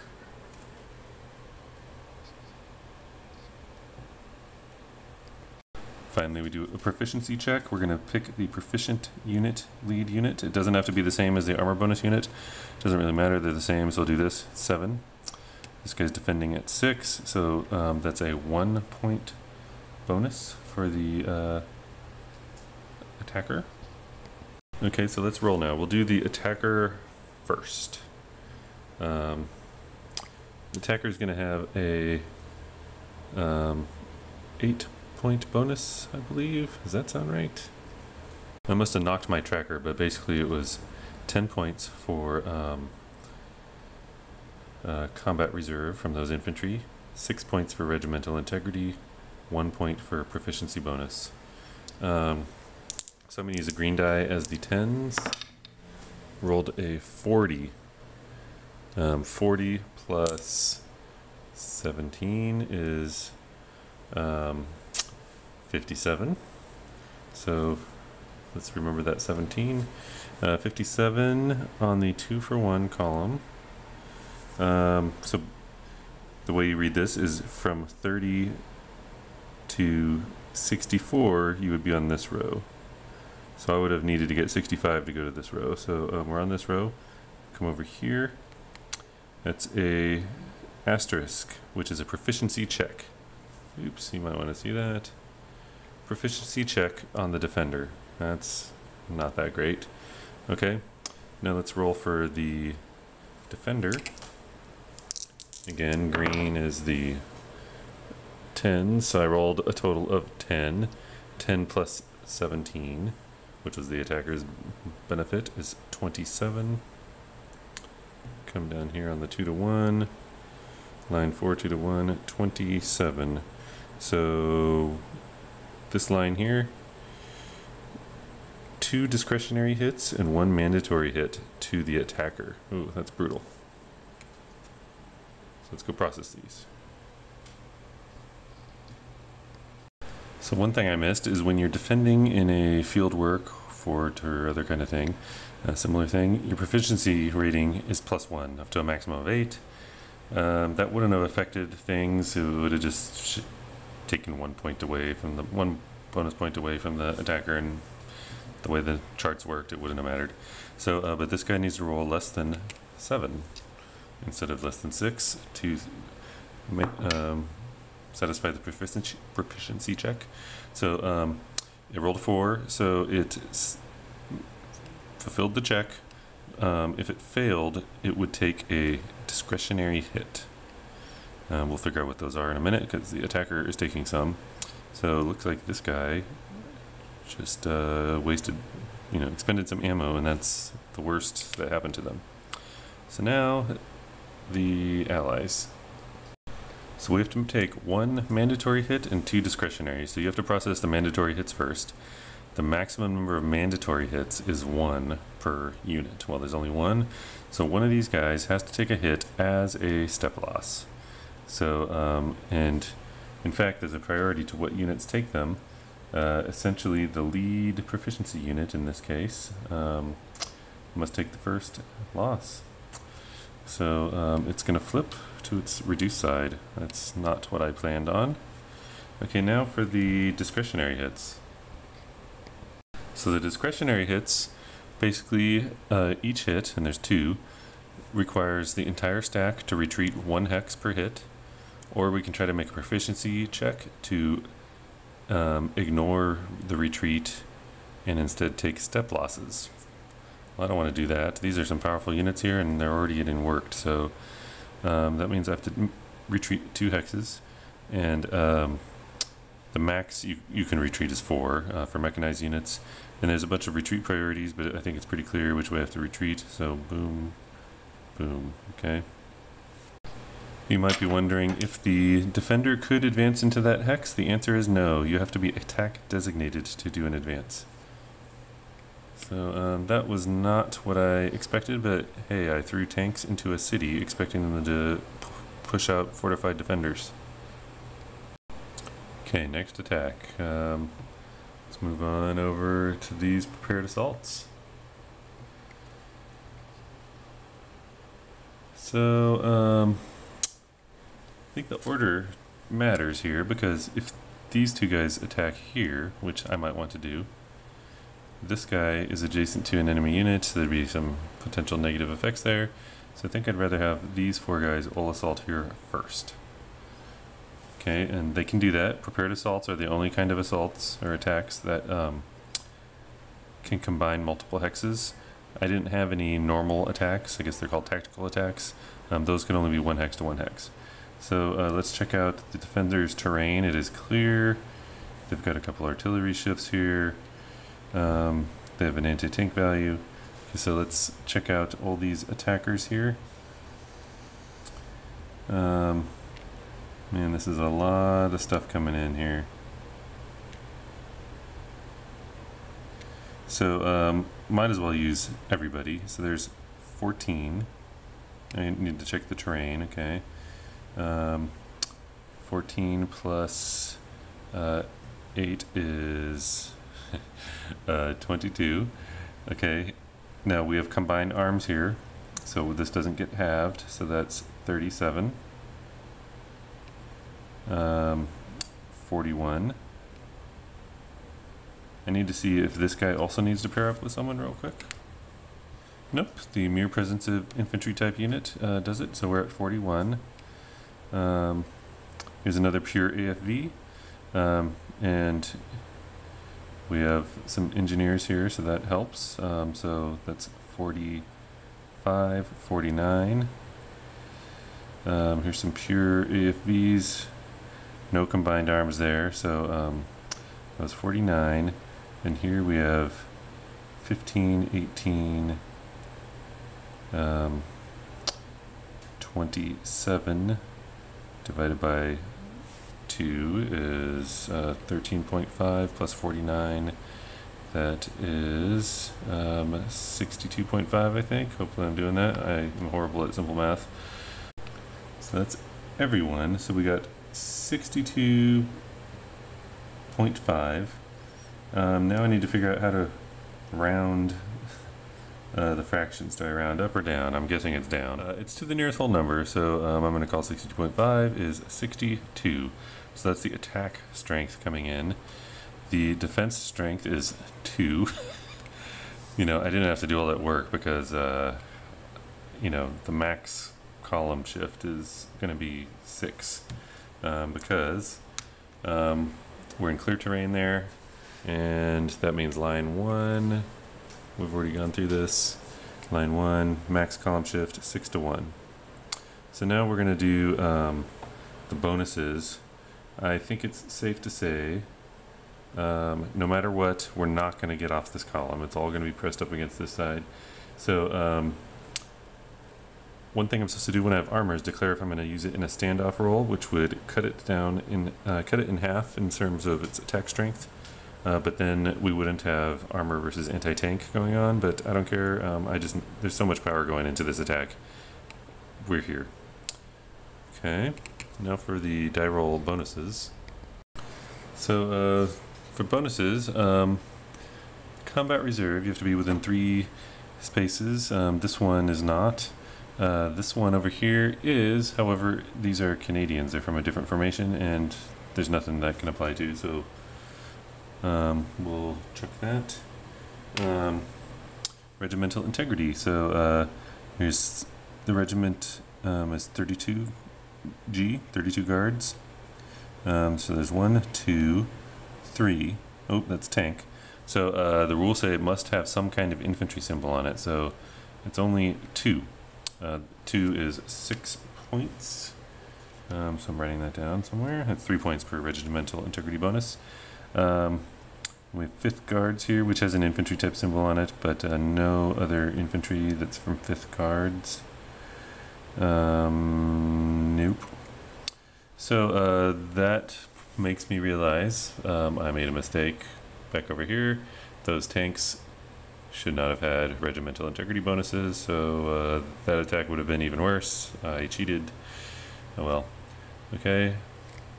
Now for armor and anti-tank bonuses, I need to pick a armor lead unit. I guess it'll be this guy here. It's got a armor of 4. This guy's going to use his lead unit. 4 minus 4 is 0, so there's no bonus either way. It's too bad. So these guys are good for canceling out armor bonuses. So that's good to know. Then proficiency. So I need to pick a proficient unit to lead the assault. Might as well. So that's the guy that's going to take the first loss. So maybe I'll pick like this guy who I don't really care too much about compared to the other guy anyway. So we'll pick this. That's leading the assault. 7 minus. I need to look that up. It's 6. So 7 minus 6 is 1. So we get 1 more point. So the allies are looking at 7 bonus points to their die roll. Now there were some artillery shifts on this guy. I'm just taking them off because we're at max column anyway. It didn't really matter. So we're going to go ahead and roll. Let's come back over here. Like usual, I will not do this every time, but just until we get the hang of this. Green is the 10s, so 92 plus 7 is 99 for the attacker. Nice. Defender rolled a 0, 3, so that's 3 plus 7 is 10.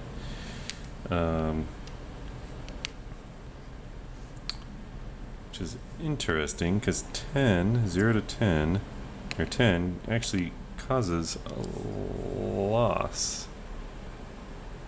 But if I had rolled higher, it would have come off the chart. Which kind of makes me think you should, there's no zeros on here, but I did read in the rules somewhere that you can have 0. I might have to double check on that. I may have screwed up on a couple of attacks, but let's just assume it's at 10. So defender's going to do 1 discretionary loss. The attacker at 99 is going to do 3 discretionary and 3 mandatory. Well, the 3 mandatory number 1, this guy's going to flip. Dead. Oh, actually, Z unit. And you cannot take more than 1 mandatory loss. So then the remainder I will convert to retreats. So the only place to retreat to is this way. And they're going to continue retreating, except they retreated adjacent to an enemy unit. And it says when you do that, you have to take an additional step loss. It says Z units cannot fulfill the step loss, but I think that is in terms of like if you have some real like full step unit. you can't use a Z unit when you have one of those. But so I'm reading this as like these guys are just dead. Okay, and then the attackers take a proficiency check. Oh, I'm sorry. I'm wrong. That was a discretionary loss. So discretionary loss is a required retreat, or I can try to convert it into a step loss. Now, there's a ton of units attacking here, so I can't imagine they would all have to retreat 1 hex. So I'm going to do one little bit of research. Well, my reading is all the units that participated would have to retreat if they take a discretionary loss as a retreat. So I'm going to do a proficiency check. You have to do it on the lead proficiency unit, which was 7. So I need less than 7. Got a 2. So I can convert that to a step loss,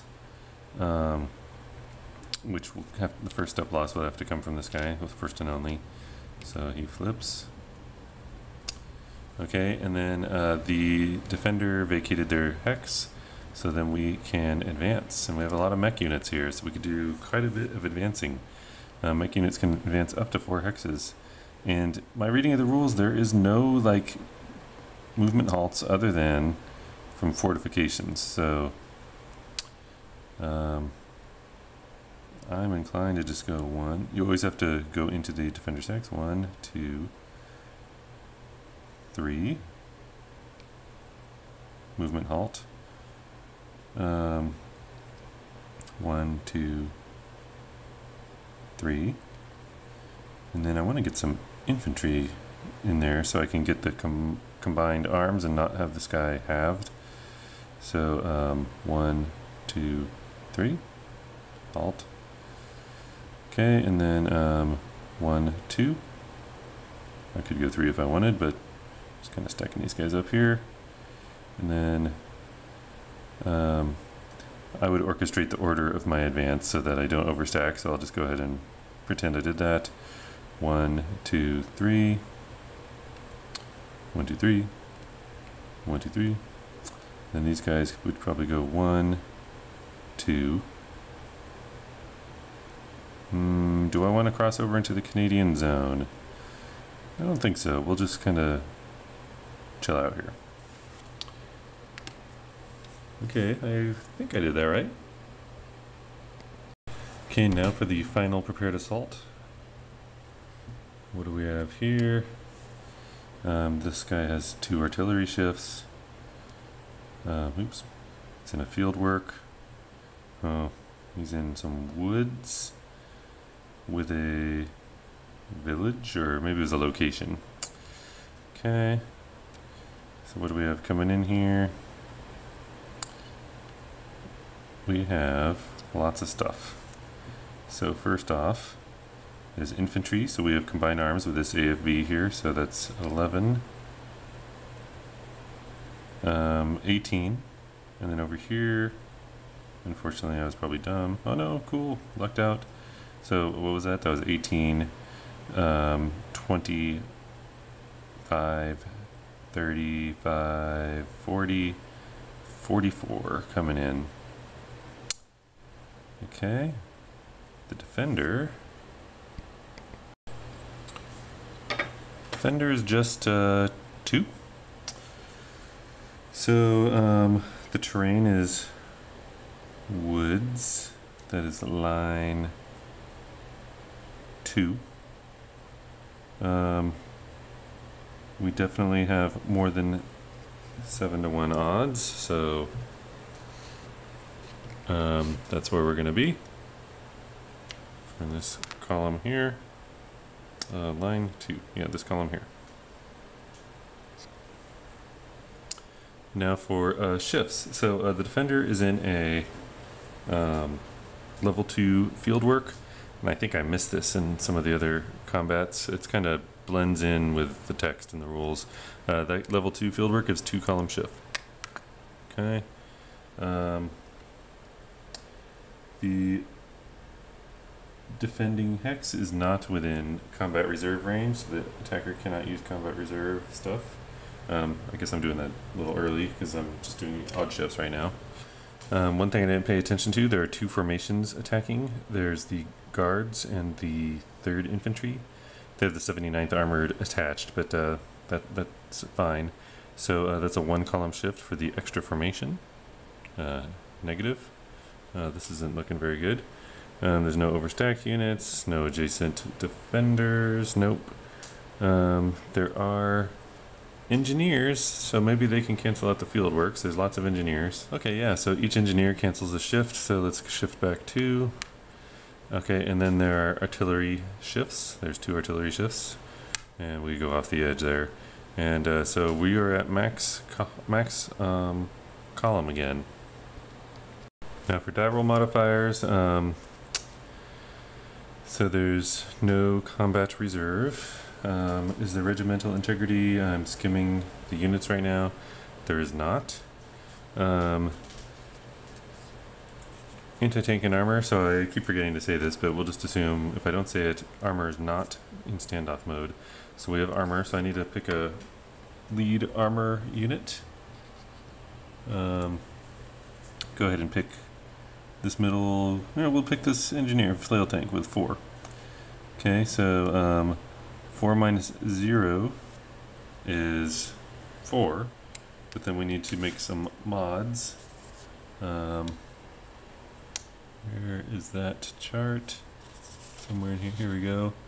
So we're in woods. That'll be -2, so it brings it down to 2. And then entrenchment level 2 -2. And looks like engineers don't affect it, so we're at 0, and so there is no armor bonus. Proficiency bonus. We'll go ahead and use this tank here. So what I want. And we'll use this infantry here as the proficient unit. 7 minus something I can't remember. 7 minus 6 is 1. So there's going to be a bonus of 1 in the allies' favor. That looks to be it, so that's not that great. Okay, let's hop over here. Roll the die. Doing the green die is the 10s. That is not good. That's a 14. Plus 1. 14 plus 1 is 15. So it's a 1, 1, 1. Mandatory and discretionary. And then the defender. It's 82 plus 1, so it's 83. It's off the chart, which means nothing, I believe. So 1, 1. 1 mandatory hit. Boom, dead. So not much to do there. Getting a little cleanup here. Okay, so ooh, field work. Field work. Maybe that could have taken the hit. Let's set this stuff back up here. Okay, so an entrenchment, or yeah, entrenchment level 2, for example, can take a discretionary hit. It cannot take a mandatory hit. So, boom. Okay, and once one of these is unoccupied, it's gone. Okay, so next we want to advance. It's not very far we can advance because right here is a entrenchment. Though, if the defender's destroyed outright, you can advance into an adjacent hex, which is interesting. So maybe we'll do that. Maybe this entire stack will advance over here, and this entire stack will advance down here. That ends the ground assault segment.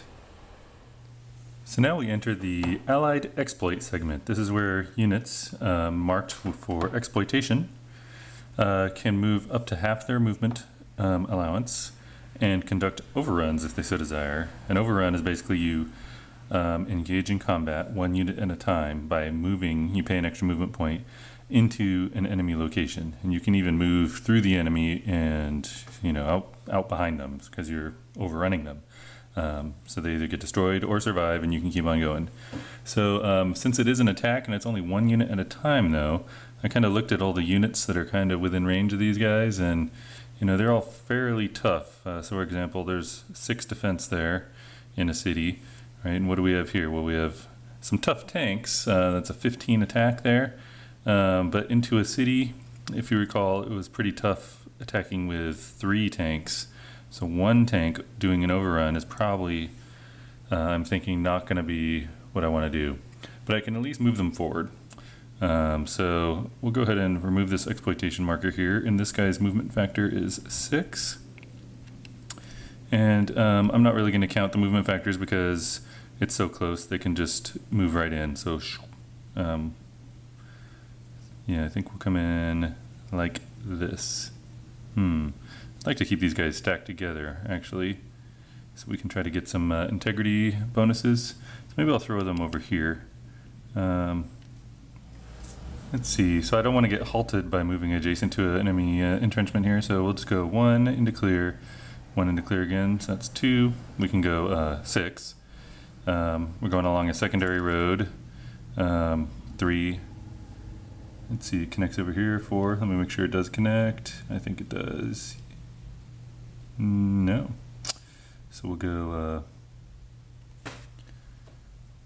let's see, what is a city? A city for mechanized movement is 3. So I went, let's see, 1, 2, 3.